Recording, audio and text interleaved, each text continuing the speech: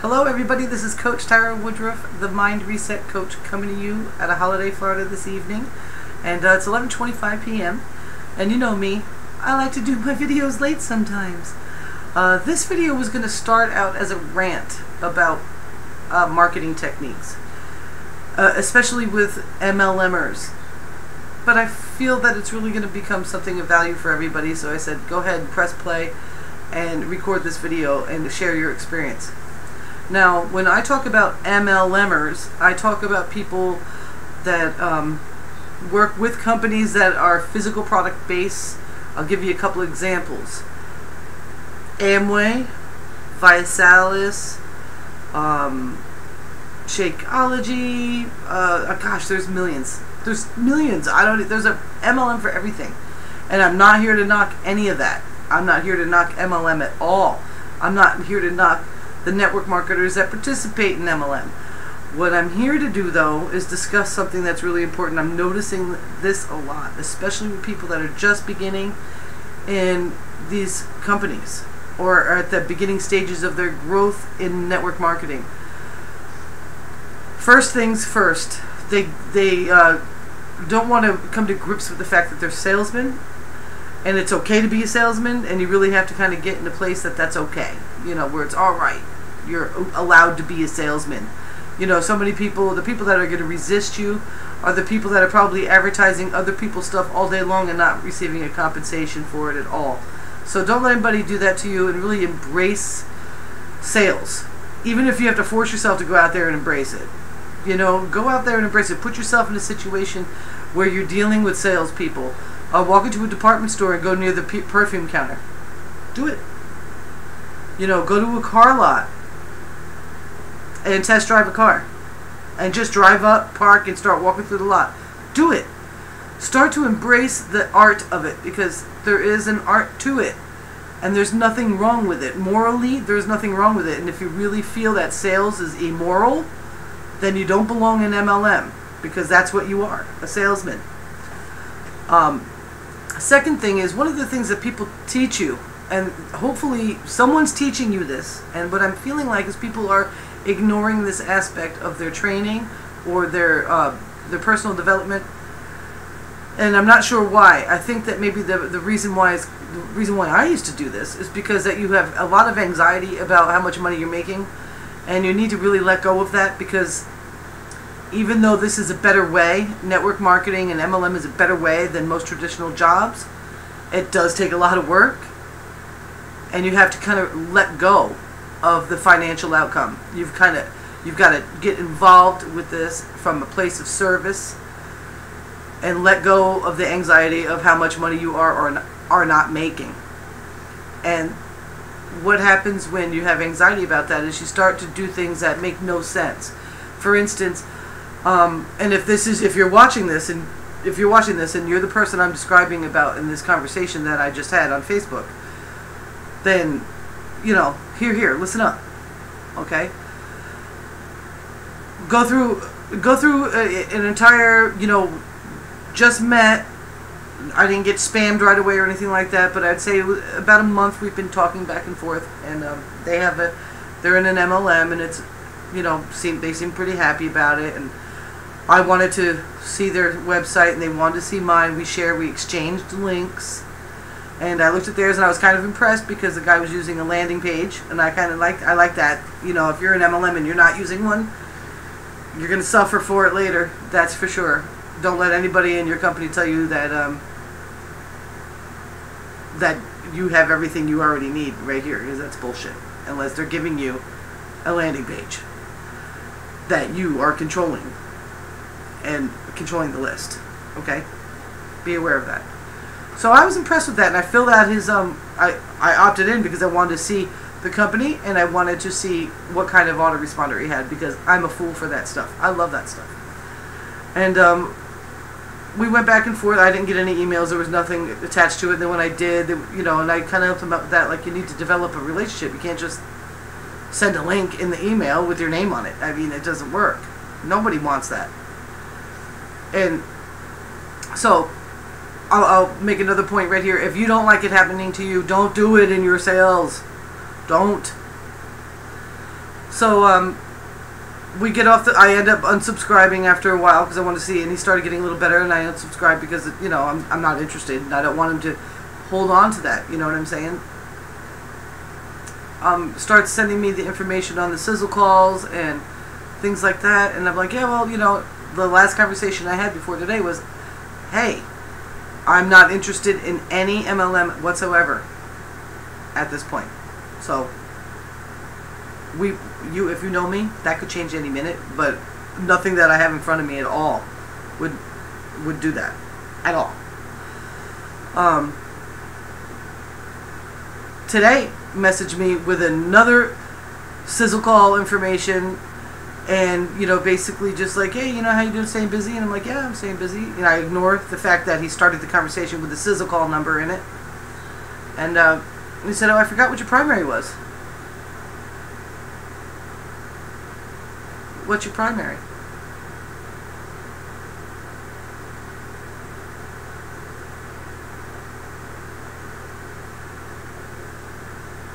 Really? If you're paying any attention to me whatsoever on Facebook, you know exactly what it is I'm doing. And if you remembered the initial part of our conversation where we had first met and we did like a link exchange to see what each other are doing, you didn't even look at it. Second problem, and this is the problem I really want to focus on here. Nobody's listening. I said to you in the last conversation, I'm not interested. Why are you continuing to send me promotional items? And then go to try to change the conversation is like, well, do you have this bleep? No. And I don't want it. And if I want to become a customer, I would probably look for somebody else at this point than you, because you don't listen and you don't hear what it is I want. As a very good salesperson, when you become really good at this, whether you stick it out in MLM or you move into, you know, network marketing or internet marketing, whatever, however you do this, if you don't start listening to people and learning how to scroll up in messages to recap things before you continue on saying something that you shouldn't be fucking saying, you're not going to do anything with your business. Okay? Have some connection. Don't just randomly think you're making a connection with somebody and you're not even taking the time to scroll up a couple of inches in your Facebook chat to find out how the person feels. You got to start listening to people. My business partner, Cara Canavo, she had a conversation kind of like this last night. Hers was a little bit more intense, though, because the person actually became insulting.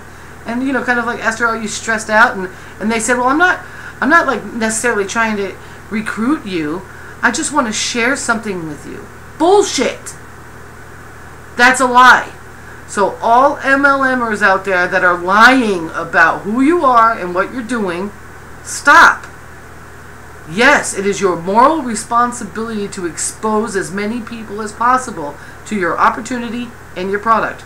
That's a fact. If you don't feel that's a fact, then you're in the wrong company. You need to go find one that you love. Okay? But in the process of that, you have to embrace the fact that you're a salesperson, and that's how you're delivering that to somebody. That is how you're delivering it. The sales process, you need to learn it and fall in love with it. You can't ignore or insult people.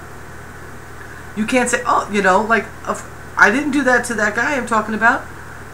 I didn't do that and say, you know, well, you need to get in my program and you need to get in the TK Marketing Alliance because we teach people how to email market and do copywriting perfectly and blah, blah, blah, blah, blah. I didn't get into that insulting shit. If he's paying any attention to me whatsoever, he knows that I'm somebody that he should be doing business with, and he can go ahead and say, hey, you know what? Throw me that link again. I want to take a better look at what it is you do. He never once opted in to any of the landing pages I sent him. He has not shown that he's given a fuck about my side of the story at all. You see what I'm saying? So if you're doing that and you're an MLM, you need to stop it. You need to start listening and let go of the anxiety you have about how much money you're making. Because you're never going to break through that ceiling until you let go of the anxiety of it. And if you keep holding on to the anxiety of it, what you're showing yourself and showing me is that you're addicted to the anxiety of it. And in a few months, I'm going to hear about how you quit or how you decided to move on to the next shiny object or whatever.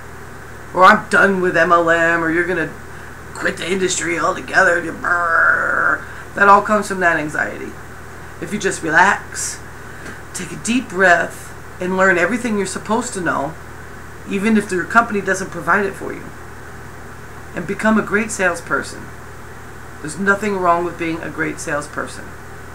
You can exercise whatever part of that really suits you. Maybe you're really great at valuing, bringing a lot of value to the table. Maybe you're great at tutorials or something. Maybe you're great at copy. Maybe you're great at video. See, most of the people out there that are MLMers that are watching this right now that fit the description of the person I was talking about before don't even know what those words mean yet.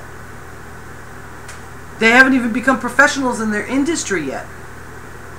So if you're like me and you're experiencing a little bit of this, don't just go running off and deleting people and stuff, and unless they're absolutely insulting, like the girl that Cara was speaking to last night. Just it's okay, because I bet you were there too. I know I was. Let me tell you what. And I'm sure there's a few of you people on my list, or subscribed to my YouTube channel, or people that have read my blogs over the years, that know I was just like that. And it wasn't until I just decided, you know what, this is really what I'm doing for a living, and I'm starving to death. This is what I'm doing for a living, and I don't have the basic Western comforts, let alone driving BMWs or anything like that. Maybe I need to learn how to become a professional in this industry so that I can have a breakthrough in my life. When you decide that you've suffered enough, you start doing what it is you need to do to learn. And if you're addicted to the fact that you're not making enough money and you want to be insulting like the one girl was, or totally ignoring the prospect like the other guy was, you're not going to get anywhere. Get over it. Get over yourself. Get over your anxiety and go pro. Get the book Go Pro. Get the book Think and Grow Rich. Get as much training as you can get your hands on. You could do 90% of it for free. Eventually you're going to have to invest somewhere, whether there's an upgrade within your company that allows you to get more personalized training, or if you need to, jump on a JV Zoo product. My business partner, Michael Burns, he just released a report on how to boost your CEO and get ranked. And it's amazing. It's like $7.77. You can do stuff like that. The key to being professional is you learn it and then you teach it. Okay, don't keep it all to yourself. You keep some to yourself, of course, you always do. But let go of the most important thing, guys. Let go of anxiety about whether or not you're hitting the ranks you want to. Because if you're not going to let go of that, you're not going to ever hit the ranks you want. You can make a lot of money in MLM. You could be global triple crown diamond stars and make $1 million a month. Can you even imagine that? I want to tell you one thing that those guys don't do is they don't sweat it. When somebody says I'm not interested, they are off of it. They don't bother with insulting people. They don't bother ignoring it.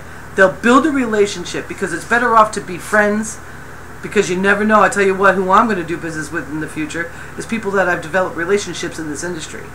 And if you're going to ignore what I say, or be insulting to what I say, or how I feel, or what I think, you're the last person I'm going to turn to. You're the last person I will turn to. Okay? So, remember this. One of the best ways to make relationships in this industry is to make relationships.